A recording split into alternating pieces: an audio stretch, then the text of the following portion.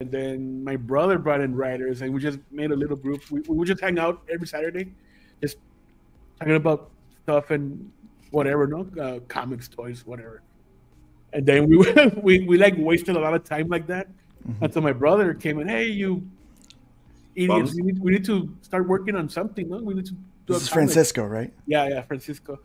I mean, good job, Francisco. I Keep him on track. didn't bring you guys here just to talk about comics and Superman versus Spider-Man or whatever, no? So yeah, so we just got group ourselves together and started working on the comic book, and we just did one issue because after we published it, people got like kind of like jealous of certain things and creative differences and all that. So no, it is tough working in a team, right? Yeah, exactly. Especially when everybody feels like they should have creative say and stuff like that. So were you the principal artist of that book? Yeah, I drew the first book. We were 3 artists, so I drew the first one, and then the next guy was gonna draw the second issue.